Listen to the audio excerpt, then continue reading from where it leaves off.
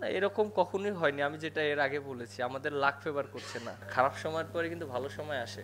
Champions ট্রফিতে মানে যেতে না পারলে সেটা কত বড় বিপর্যয় আপনার মনে হয়? চ্যাম্পিয়ন্স ট্রফি আমরা যদি না খেলতে পারি, এটা আমাদের সবার জন্যই খারাপ লাগবে। আমাদের জন্য খারাপ লাগবে, আপনাদের জন্য খারাপ লাগবে, কারণ আপনারাও তো করতে পারবেন না।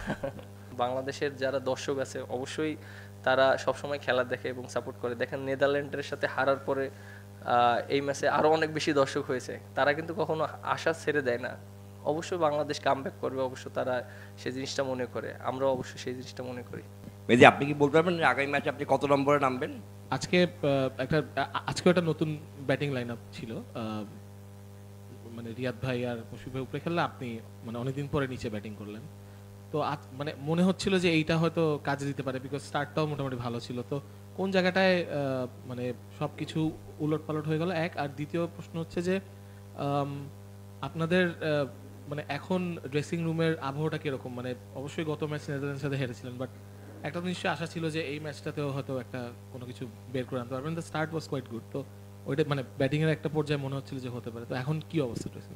হ্যাঁ, দেখেন যে আমাদের তো প্রথম দিকে আর্লি উইকেট চলে গিয়েছিল, প্রায় 6 রানে 2 উইকেট পড়ে গিয়েছিল। তারপরে লিটন দা এবং রিয়াদ ভাই খুবই ভালো স্টার্ট করেছিল।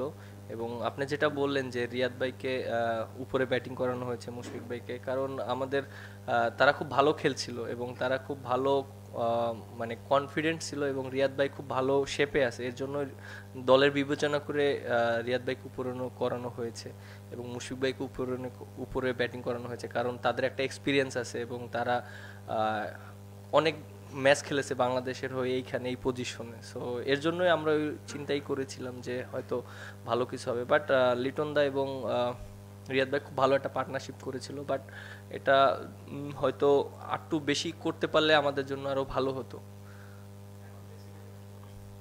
স্বাভাবিকভাবে তো একটু হারলে তো সবারই খারাপ লাগে, আমাদের সবারই খারাপ লাগে, but end of the day cricket খেলা মেনেই নিতে হবে যে হার জিত তো থাকবেই। বাট তারপরও আমার কাছে মনে হয় যে আমাদের আরও 2টা ম্যাচ আছে, সো ওয়ার্ল্ড কাপের 2টা ম্যাচ আমরা ওইভাবে প্রিপারেশন নিব। মিরাজ বলছিলেন যে 250 করলে হয়তো এখানে একটা কম্পিটিশন দেওয়া যেত, কিন্তু আসলে যেভাবে পাকিস্তান ব্যাট করলো 30 ওভার 32 ওভারেই তারা চেস করে ফেললো খুব ইজিলি।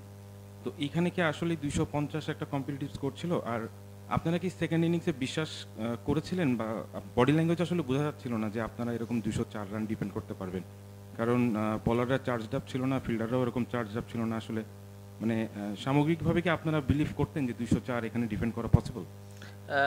একটা জিনিস দেখেন যে আপনি যেটা বললেন বিলিভ, হ্যাঁ ফার্স্টের দিকে আমাদের ওই বিশ্বাসটা ছিল, বাট ওরা কিন্তু অ্যাটাক করেছে এবং যখন একটা পার্টনারশিপ হয়ে গিয়েছে তখন কিন্তু আপনার লো স্কোরিং ম্যাচে কিন্তু আপনি কামব্যাক করা অনেক টাফ, আপনি এটা মেনেই নিতে হবে। সো ওরা যখন একটা ওপেনিং বড় পার্টনারশিপ করেছে তখন আমাদের জন্য এটা ডিফিকাল্ট হয়ে গেছে। যদি এরকম সিনারি হতো আর্লি আমরা যদি 2-3টা উইকেট নিয়ে নিতে পারতাম তখন কিন্তু খেলাটা অন্যরকম হতো, বাট আমরা সেটা পারিনি। এবং আর আপনি যেটা বললেন এই উইকেটে অবশ্যই আমার কাছে মনে হয় 200 একটু কম রান হয়ে গিয়েছে, হয়তো 250 প্লাস থাকলে আমরা আরও ফাইটিংটা হওয়ার মানে থাকতো, কারণ যে খেলাটা সবসময় থাকতো। বাট অবশ্যই পাকিস্তানের ওপেনার 2জন খুব ভালো ব্যাটিং করেছে এবং ওরা চার্জ করেছে প্রথম থেকেই, এটাই অবশ্যই ওদেরকে প্রথম দিকে ক্রেডিট দিতে হবে। মিরাজ, এদিকে দুইটা প্রশ্ন ছিল। প্রথমত হচ্ছে যে গতকালকে মানে গত ম্যাচটাতে নেদারল্যান্ডসের বিপক্ষে প্রায় 15,000 দর্শক ছিল এখানে, আজকে প্রায় 28,000 দর্শক, এর বেশিরভাগই মানে বাংলাদেশ দল সমর্থন করছে। তো তারা বারবার হতাশ হয়ে যাচ্ছে, আপনারা কি তাদের মুখের দিকে দেখেছেন কিনা, বা আপনাদের তাদের জন্য আসলে কিছু বলার আছে কিনা? দেখেন, হতাশ আমরা সবাই হচ্ছি।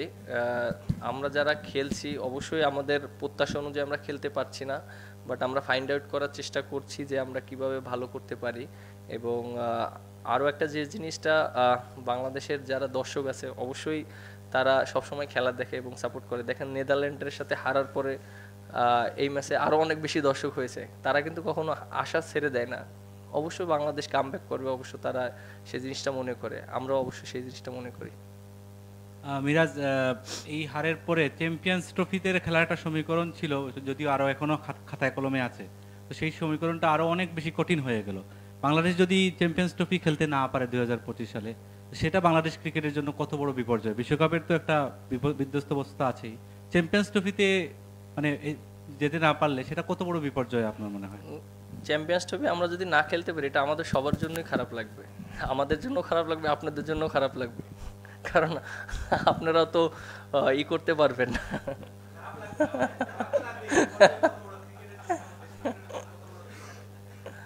না অবশ্যই এটা দেখেন যে দিন শেষে আমাদের কিন্তু লাকটাও কাজ করছে না। আপনি দেখেন যে আমাদের আমরা চেষ্টা করছি, সবাই ভালো খেলার চেষ্টা করছে, কেউ তো খারাপ খেলতে চায় না।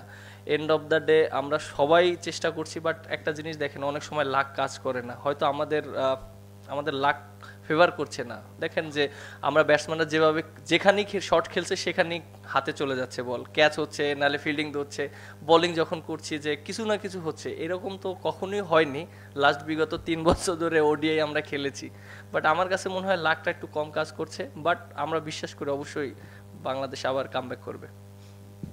মেহেদী আপনি কি বলতে পারেন আগামী ম্যাচে আপনি কত নম্বরে নামবেন? আর দ্বিতীয় প্রশ্ন হলো যে আপনার আসলে স্বাচ্ছন্দ্যের নাম্বারটা কত ব্যাটিং এ, মানে নিজের?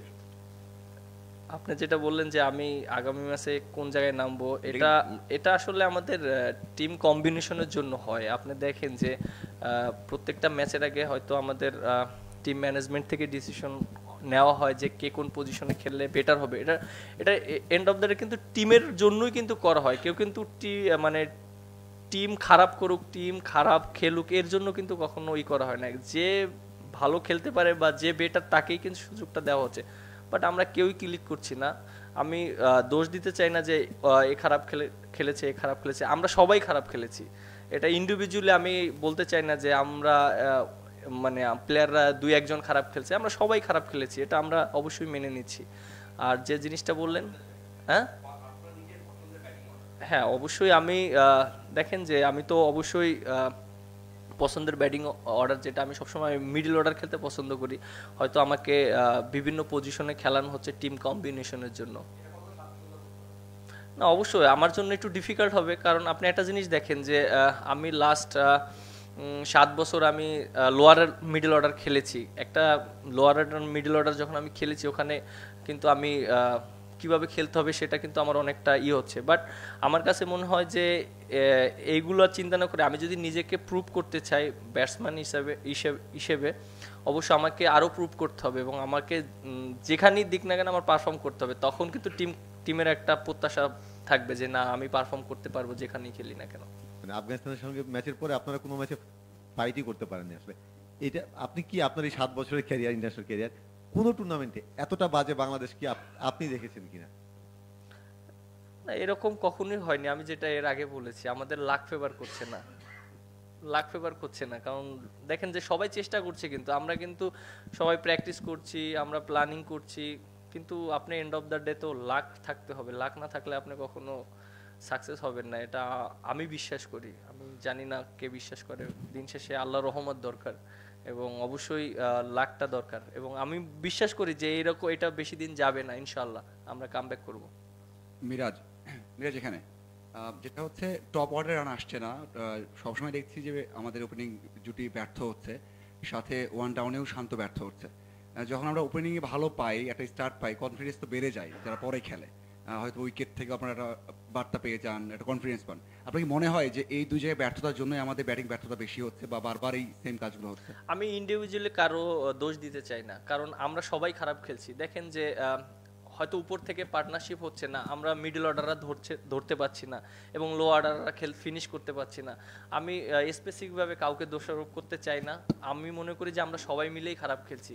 সো দেখেন একটা টিমে কিন্তু আপনার ব্যাটসম্যান যদি 7-8টা থাকে, সবাই কিন্তু পারফর্ম করবে না প্রতিদিন, এবং 3 জন কিন্তু বড় স্কোর খেললে কিন্তু একটা টিমের একটা ভালো পজিশনে চলে যায়, আর 3-4 জন কিন্তু অল্প কন্ট্রিবিউট করবে এবং 2-3 জন রান করবে না। এটাই কিন্তু এইভাবেই কিন্তু ক্রিকেট খেলাটা হয়, এবং বোলাররাও কিন্তু একই রকম এইভাবে হয়। দেখেন আমাদের কিন্তু ব্যাটসম্যানরা সবাই আমরা হয়তো কোনো না কোনো ফল্ট হচ্ছে, আমাদের আউট হয়ে যাচ্ছি, হয়তো একজন খেলছে, হয়তো আমরা বড় করতে পারছি না। বাট একজন যদি রান করে তাহলে কিন্তু আপনার টিমে কখনো রেজাল্ট আসবে না।